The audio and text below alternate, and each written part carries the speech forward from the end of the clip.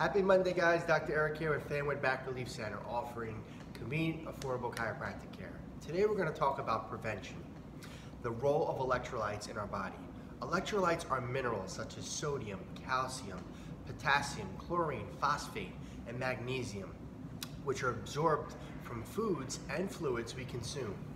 The Library of Medicine lists the following roles of electrolytes. They balance the amount of water in your body. They balance your body's acid-base pH level. They move nutrients into your cells. They remove wastes from your cells.